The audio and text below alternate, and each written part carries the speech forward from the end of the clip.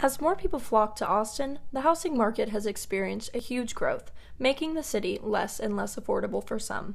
The same goes for the popular UT housing area, West Campus, which is known for its high prices of student living. With an ever-changing skyline, multiple new luxury apartment complexes are opening in the coming school year, not necessarily offering cheaper apartment prices. I spoke to several students about their thoughts on the cost of living in West Campus today. Recently, the prices have been going up a lot.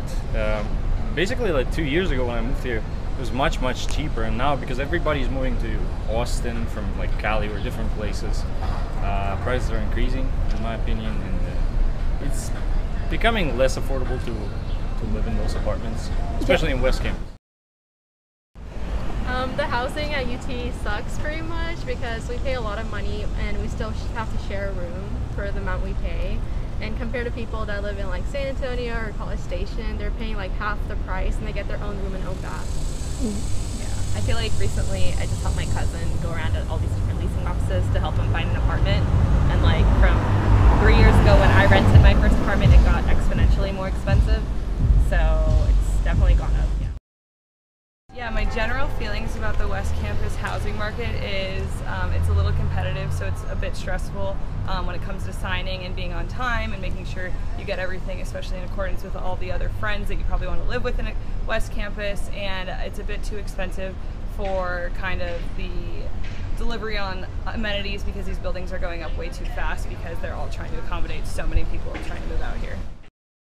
Some students opt to live in Riverside, a generally less expensive area with a high student volume.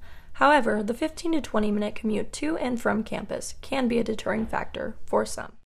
I had a couple of friends living in Riverside, and back before COVID times, it was kind of a hassle to get to UT by bus. But when students are going to be coming back, it's probably going to be cheaper living in Riverside. I'm not sure about bus commute. It's probably still less uncomfortable than living in West Campus, but it's more affordable option. Yeah, I think for me, like I wouldn't go to classes if I lived far away, so I definitely pay maybe for a less nicer place, but still be closer to campus rather than move to Riverside or like somewhere far out. Attending UT comes with the challenges of paying rent in a metropolitan city. Especially as the demand for Austin real estate increases, that challenge may continue to be more prevalent for more students, but that remains to be seen. For MyPoint TV, I'm Tori Duff.